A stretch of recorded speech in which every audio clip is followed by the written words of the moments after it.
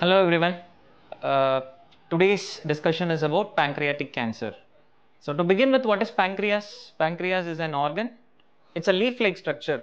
It starts from the right side of the abdomen, crosses the midline and goes to the left side. So what's its function? Two functions. One is to take care of one's sugar. Insulin is being secreted in pancreas. And second most important function, whatever we eat, to digest it or assimilate it, it secretes some juices which mixes with the food to help in digestion and absorption. So these two are the important functions of pancreas. So what can cause pancreatic cancer? Alcohol. So alcohol is the most common cause for pancreatitis. Pancreatitis is inflammation of pancreas. It can over a long period of time can lead to cancers also. Smoking is again an important causative factor for causing pancreatic malignancy or pancreatic cancer also.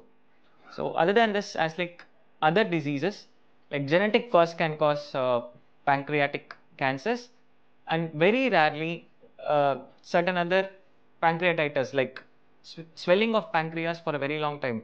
A specific group which we called as chronic calcific pancreatitis. Chronic means there for a very long period. Calcific means stones. So if these are present within the pancreas for more than decades, say 1 or 2 decades, then a very small portion of them can turn into a cancer. Now, what are the symptoms of pancreatic cancer? Head of pancreas, the right side of the pancreas, is very closely associated with bile duct. Bile duct is the tube which brings bile from the liver. So, when a tumor blocks the tube, the patient will develop jaundice. So, that is one of the most important symptom. Along with the jaundice, one will see the yellowish discoloration of eyes, yellowish discoloration of urine, and one will have itching and passing pale color stools. The next most common symptom is the pain, particularly in the upper abdomen, which is radiating to the back. Again, patients will have symptoms like loss of appetite and unintentional loss of weight.